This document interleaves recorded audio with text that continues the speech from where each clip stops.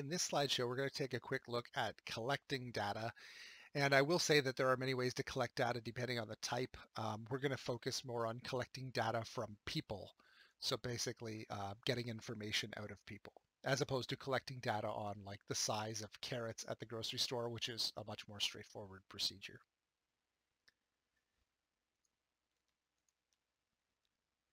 So when it comes to collecting data from people, we usually do it using a method of survey or questionnaire, which basically mean the same thing. Um, we want to make sure that we're using some sort of decent sampling method, preferably simple random sampling, so that we can avoid bias. And we'll come back to that word bias later. I think most people probably have an intuitive idea of what that means, but we'll come back and define it a little bit more specifically. And I should point out that we can conduct surveys in many different ways. And most people, when they think of surveys, they think of the person, standing somewhere with a clipboard asking questions, whether that's like at the mall or on a street. And it is still done that way. However, it's done in many more simple ways these days than we're used to. So the ones that you're probably most to are some sort of online surveys where you might get asked some questions by an email.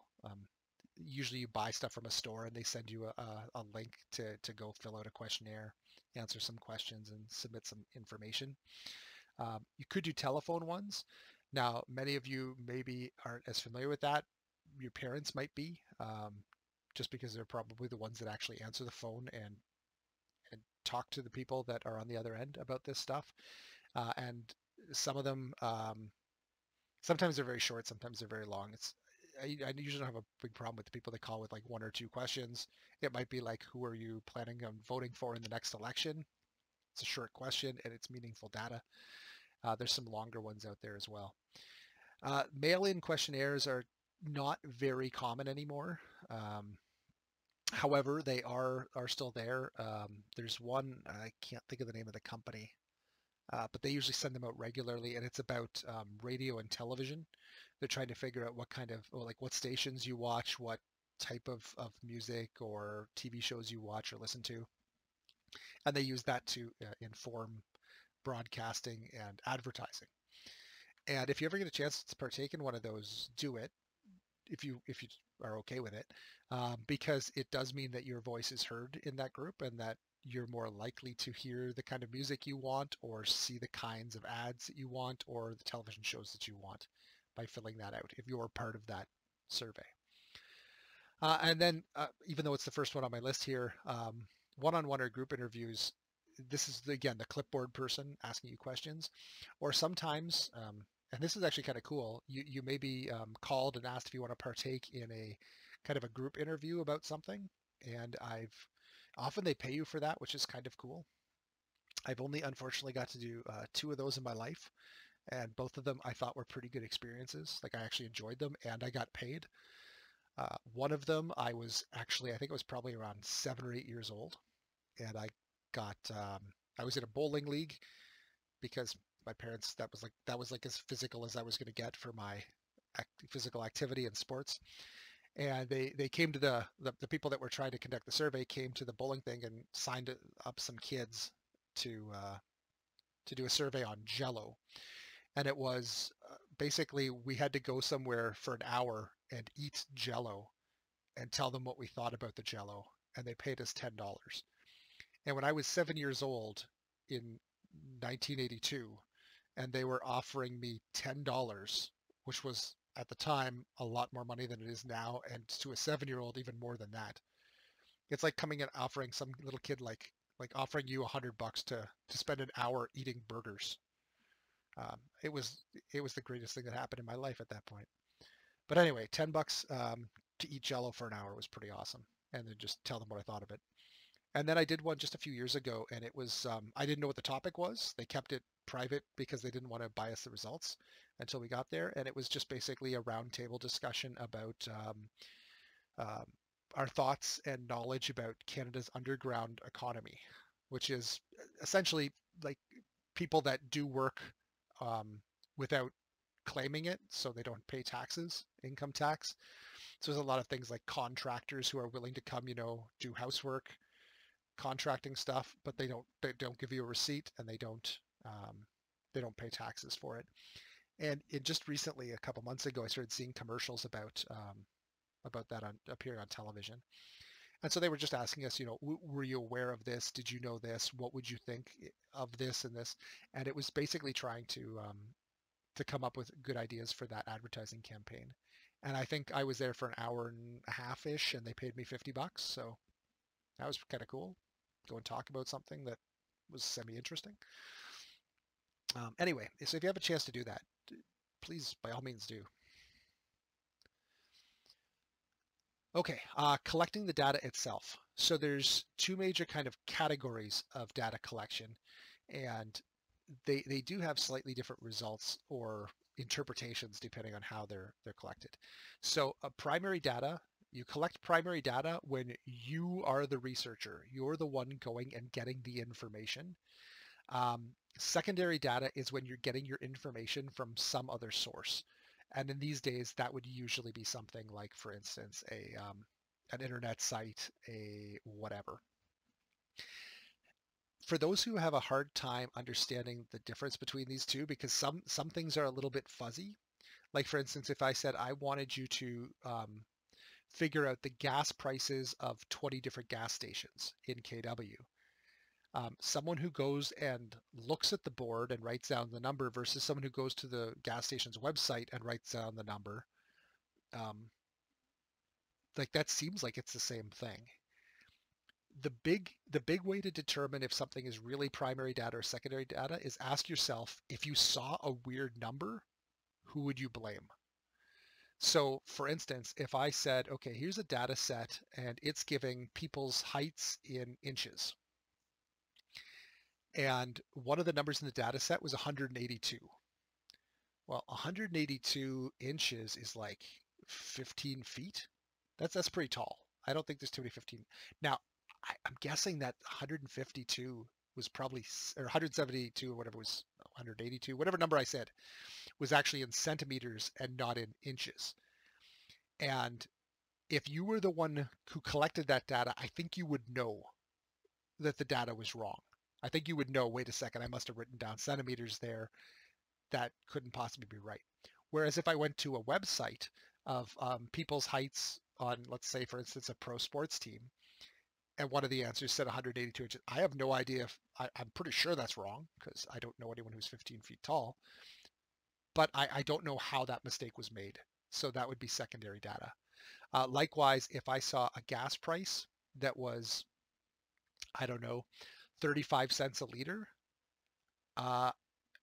if I'm the one who collected the data from the gas stations, I would probably say, oh, I just goofed. I wrote down 35 cents a liter. I think it was $1.35. Whereas if it's on a website, is that the mistake they made? Or did they actually have a sale that day?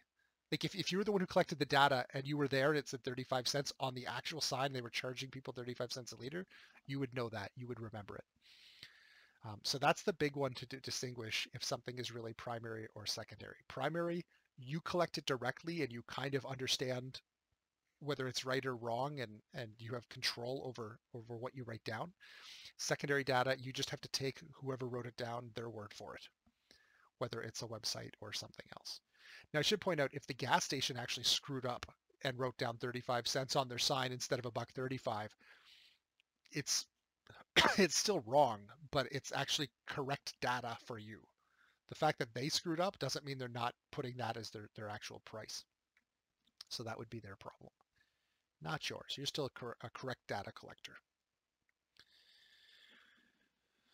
Okay, so not going to spend too much more time here because this is just the idea of collecting secondary data. And again, secondary data is often something that you would collect from the internet at this point in your life. You could get it out of a magazine or a newspaper or a book. Those are all possibilities. Yeah, actually, I'm going to just stop there and keep going. Question styles.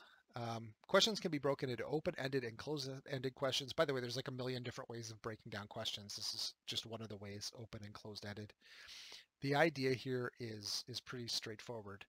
An open-ended question is usually trying to get a person to give a fairly detailed explanation or a fairly detailed answer to a question. So a question like, why did you decide you wanted to go to college? Would be a decent open-ended question, because there's a lot of possible answers to that, and they could often be fairly intricate. So that would be something that's open-ended. A closed-ended question is something where there's a relatively limited number of expected results, and it's usually something fairly short and easy to write down. So for instance, if I said, how old are you? There are a lot of different answers to that question. I can think of over 100, because you could be 1 year old or 2 year old or 105 years old. But there's a lot of answers, but there's still, I kind of know what I'm expecting, and it's something that's short and easy to write down. How many pets do you have? What's your mother's name? What's like, there's a whole bunch of closed-ended questions like that. They're usually fairly short and they're easy to categorize.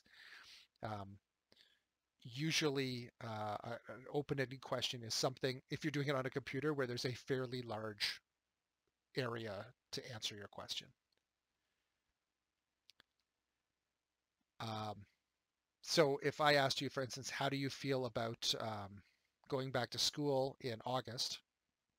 If I had done that in August, or if I do it in August next year, if you're going back to school, that would definitely be a very open-ended question, because you could go on and on about things. Now, that doesn't mean that every answer is going to be like long by design. Your answer could be fine. I feel fine. That's a full solution, but I would be prepared to take a much longer answer. Whereas if I asked you, do you like ice cream? I'm kind of expecting the answer to be yes, no, or sometimes, perhaps, depends on flavor. But I don't have a lot to think about. I know what to write down. It's usually very easy to categorize. Okay, so that was an example of an open-ended question that we just looked at. Types of closed-ended questions. So the most common types are going to be things like information questions, where you ask for information, you write down information. Checklist, ranking, and rating. And I'm starting to explain these, but there's slides for them individually. So let's go here. So information questions, looking for a single answer. So what is your age? 46. What's your hair color? Brown. Do you have a dog? Yes. Like those kinds of things. Yeah, we'll leave it there. A checklist question is usually anything that has the check all that apply. So of the following items, which do you bring to class on a regular basis? Do you bring a textbook, pencil, eraser, pen? So you're just checking off all the things that you would bring to class. I don't know anyone who brings flashcards anymore, and I put MP3 player, which is severely dating me right now. I should have just put down cell phone, and then everyone would put that there. Ironically, if I put cell phone on this list, I think it would be more common than any other item. Okay, then we get to ranking questions, which is usually, which of these is most important to least important. So for those items there, which one of those is most important to you? MP3 player, cell phone, computer, or DVD player? I'm going to go out on a limb and say for most of you, it's a cell phone. For those of you who don't answer that, it's computer. I don't know anyone who puts MP3 or DVD anymore. And then rating questions, not to be confused with ranking questions, which would be basically on a scale of, like, the most common ones of these are on a scale of 1 to 10. Where are you for, how much you love math? Are you a 3, a 5, an 8? Where are you? Or a simplified version of that here. So which of these would you rate as your love of math? Love it, hate it, not bad, not crazy about it, etc. One of the most important things I can state about writing questions is make your questions simple, understandable, and specific. So just as an example of that, a couple of years ago, Actually, before I go into that long example, a short one that I got when we were doing this in class not long ago, and I kind of get questions like this, was someone wanted to know about how much fruit people eat. So the question said, how many apples do you eat? Which sounded fairly simple and understandable. What does the number mean? How many apples do you eat? 7. What, like, how do I define that? 7 a day? I've eaten 7 apples in my lifetime. So a better question would have been, on average, how many apples do you eat in a week? Or something to that effect. But you've got to be as specific as possible about it, because otherwise people won't know how to answer the question, or the results could be meaningless. The longer example I was going to mention is my department head, who has actually taught this course since we had this discussion. I think it was just, we both had a good laugh over it. She asked her class, she wanted to know whether students got their math abilities from their mother or their father. Which actually, anytime you ask a question like this, you should also have a category for other, because maybe someone lives with an aunt or uncle or their grandparents, in which case they can't answer that question. And if those are the only 2 options they can check off, it's very confusing. But she didn't have check boxes. She just left a space for them to write down. And the question was, who's better at math? Your mother, how did she word it? Is your mom or dad better at math? Was the way she worded it. And she expected to see dad or mom. She wasn't sure which one was going to be the most dominant. But what turned out to be, like, just think about and guess what the most common answer she got was. The most common answer she received was yes. And she was like, well, what does that even mean? And I said, you didn't ask them whether their mother or father knew more math than them. You asked them, is your mother or father better at math? And for most of them, their mom or dad is better at math than they are. So they said yes. And it was not the information she was looking to collect, because the question did leave some ambiguity as to what it actually meant. So a good thing to do is, usually when you're writing a survey, is to ask other people or think about how it could be misinterpreted. It's always a fun game to say, how many ways can this be screwed up or messed around with by people reasonably not understanding it.